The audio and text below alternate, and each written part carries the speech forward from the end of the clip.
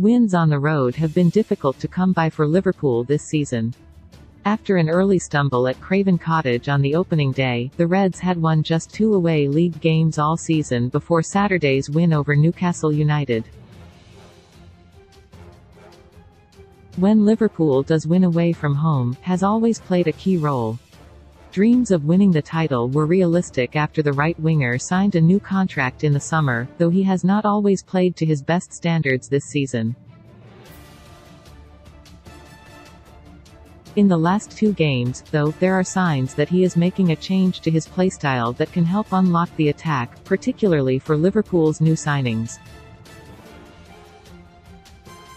Salah's pass for Liverpool's second goal at St James Park was a reminder as to why he was rewarded with a new contract worth around $22 million, £18 million per €20 million.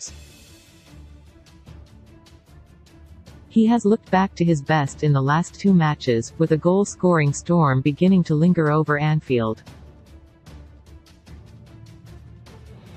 With games in England's top flight often decided by moments, there have been too few occasions this season where a goal has been created in an instant. But that could be about to change. Salah is finding the runs of his teammates more, playing to a degree that encourages creating a higher percentage chance, and the players around him are benefiting.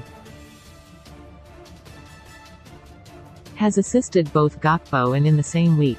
Liverpool's right flank, as it did against Everton, is starting to come to life. As a difficult January saw Liverpool make 2 disappointing trips from the South Coast after defeats to Brighton, has had much to think about in terms of finding solutions. Of course, there are still some defensive issues to manage with, but the overall indications are promising.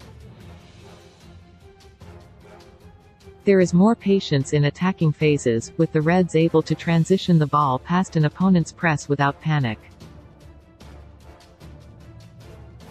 But most importantly, chemistry is beginning to blossom on the forward line, a factor that could finally put an end to some of the disappointing away displays witnessed this season.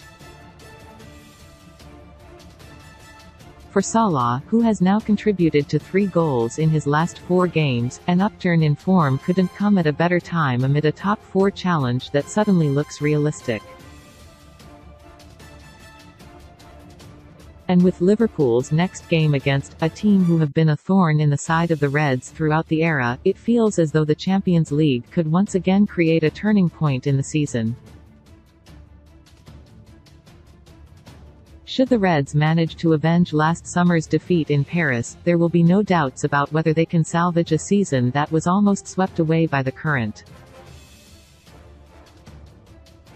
Liverpool's core is beginning to stabilise, and as multiple stars return to fitness, Klopp's side could now put together a run of performances at a stage in the season where they are known to produce their best.